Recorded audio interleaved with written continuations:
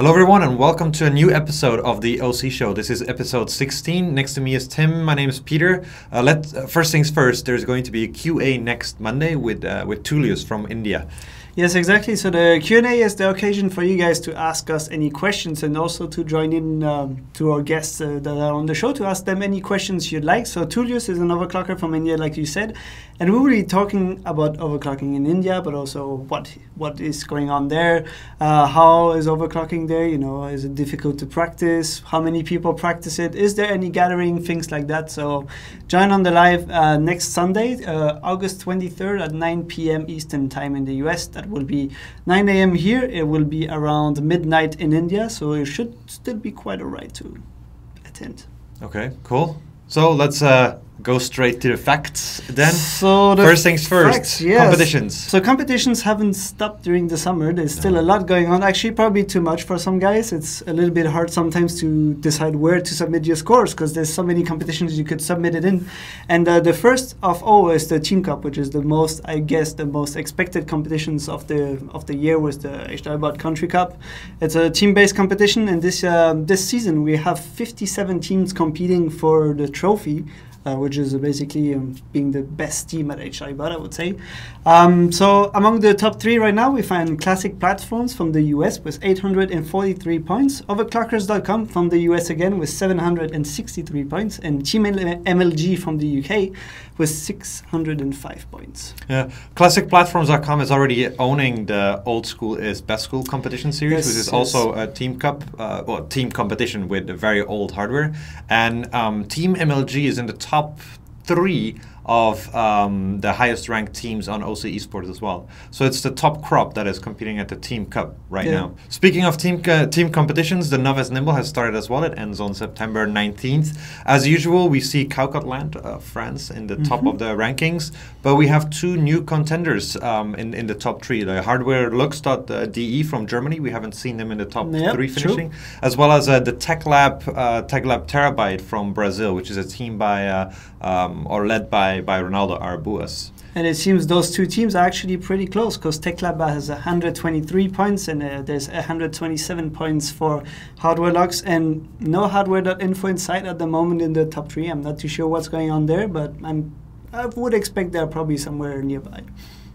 Other competition that is also very famous, the Rookie Rumble. We are at the round 21 and it ends actually in 5 days. So if you guys want to participate, you better hurry up with your scores.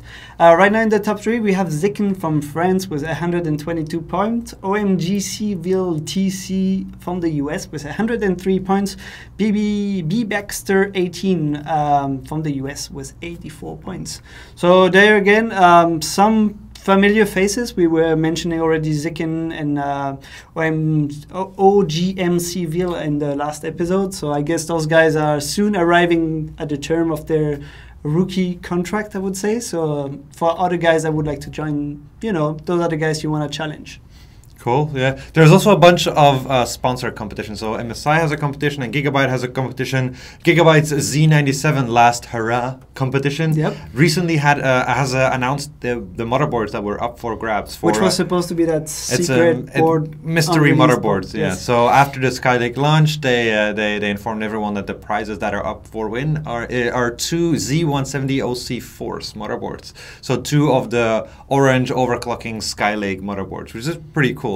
There's two motherboards, so you can win one in the ambient category, which is currently being led by Arham from Indonesia, and you can win one in the extreme competition, which is currently being led by Extreme Addict from Poland. Yeah, so there's still quite some time left. There's still 13 days left in both competitions. So since you mentioned that OC board, I would say that since it's added to the prize as a prize, we could expect this board to be probably launched around that same time, maybe around end of August, beginning of September. Who knows? But would make sense.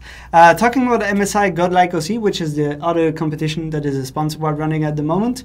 3 days late for this one, but don't forget it's not quite over actually, because this is only the 2D battle. There will be a 3D battle starting in 3 days from now.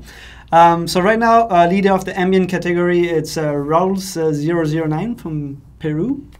And extreme category, we have Achilles from Hungary with 52 points. And pretty much the ranking haven't that much changed since last week. We find the same familiar faces. B-Boy Jess is second, Dan Cup is third. I guess this is probably explained by his vacation.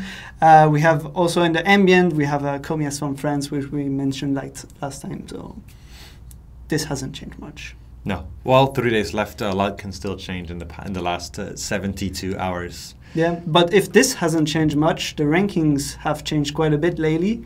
With the introduction of the Skylake K-Skus by Intel. And here we've seen quite a few new scores actually. So in the last 2 weeks since the launch, rankings, well, on the night of the launch, everything kind of changed. Some scores have been taken back, some scores have been updated and increased with backup scores, I suppose.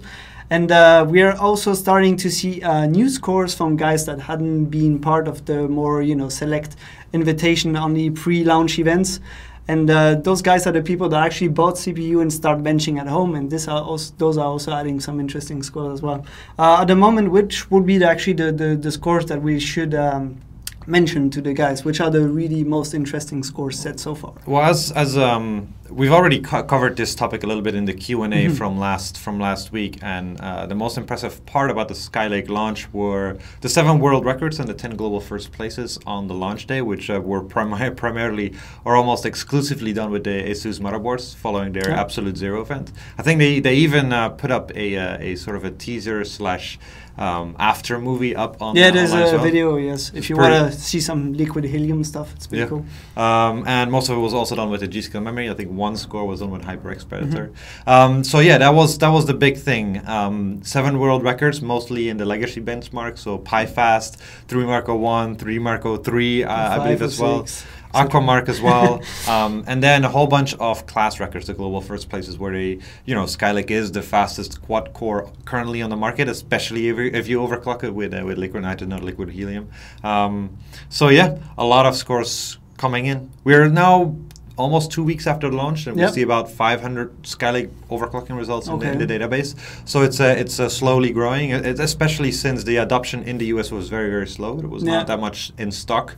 That is supposed to be ramping up in the next couple of weeks. True, yeah. I was talking lately with Leekhoft from Belgium, and he was explaining that, well, since we guys here in Taiwan, there's a motherboard and CPUs plenty available, but in Europe, it's right now CPUs are available, but there's not that much stock of motherboards to choose from, so it's still a little bit difficult for overclockers, or there's a bit of a lineup waiting for the orders to come in. Even in Taiwan and Guangzhou, the CPUs were not available. There were motherboards available, but no CPUs yet. So you had to pre-order or wait in line.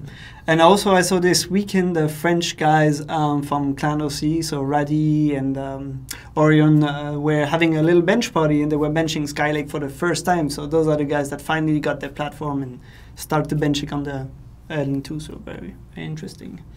There's another thing that is actually pretty cool that we wanted to mention today. It's the new version of GPUPi. So GPUPi, that's a benchmark that is developed by the guys over at overclockers.at, so Matthias essentially. And so this benchmark is actually growing pretty fast. It's mainly due to its tidy integration with HWBOT. And there's more coming from that way, according to the news post that has been made at HWBOT. So there's some additions, some bug fixes, of course. So there's some fixes about the CUDA, and it's compiled with the new version of Visual Studio, all that kind of things. And there's also integration with CPZ that is going to come along, and more integration with the HWBOT competition. And what would that be, actually?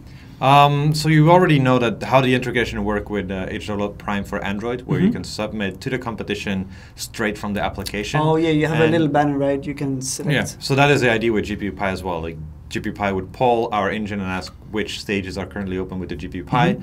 It gives a list back to the overclocker, and the overclocker can submit straight into the competition. And GPUPi already does a screenshot and everything besides setting the wallpaper for you, of course.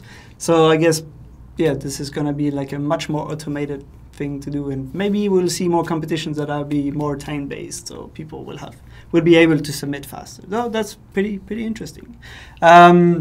Another thing we have been up to during the summer is working on the overclockers interviews we've recorded during Computex, mainly before Computex and during the HWBOT event, during the World Tour event. So we interviewed about 30 overclockers, and so we will be releasing one interview every week. So that should last us until March. 30 weeks to be, well, 31 weeks. I think there's one skipped because January 1st is on a Friday and no one is going to be in office to launch so the no one article. will click publish on the video or the article. So one our interview is going to be up there for 2 weeks. But which one will it be? You don't. You'll just have to find out. So if you're interested to learn more about your favorite overclocker, go check it out. There's already a trailer online on the OC-TV channel, so you can have a look. And if you would like to be part of the interviews, who knows, participate to one of the World Tour stops in 2016 and we might add you to the list of interviews. It would be great to just keep on going forever. I think that would be an excellent idea. Anyway, this was episode 16 of the OC Show. Quick reminder, on Monday there will be a Q&A on Twitch. With PM. Tim, with Izai, with probably Neo. Neo will be there. He said he will be there. So with Tullius from India. It's going to be a fantastic show. Until then, keep pushing it.